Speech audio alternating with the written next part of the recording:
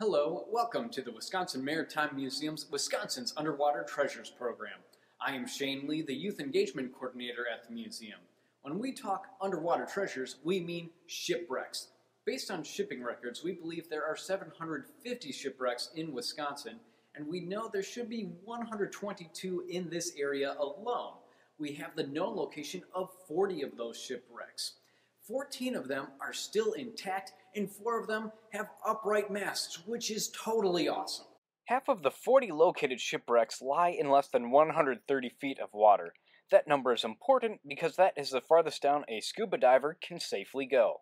People need special equipment to dive down and explore these underwater treasures. That's where wetsuits come in.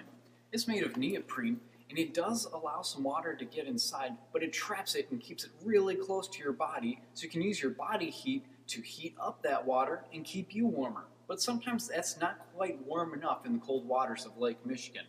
And that is where the dry suit comes in. So no water gets inside the dry suit, so it keeps you dry and warm. Modern diving equipment weighs approximately 75 pounds and allows divers to stay underwater for around 4.5 hours. The hard hat diver suit, used from the 1820s through the 1870s, weighed about 150 pounds.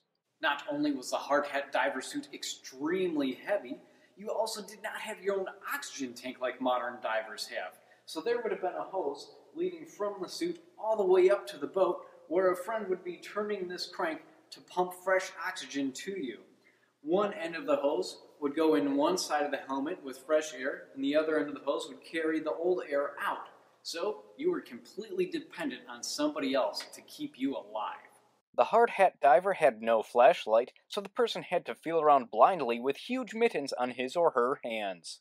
You can pretend you are a hard hat diver right in your own home. Just close your eyes, wear your mittens, and try to identify different objects placed in front of you by someone you trust. Have fun, divers.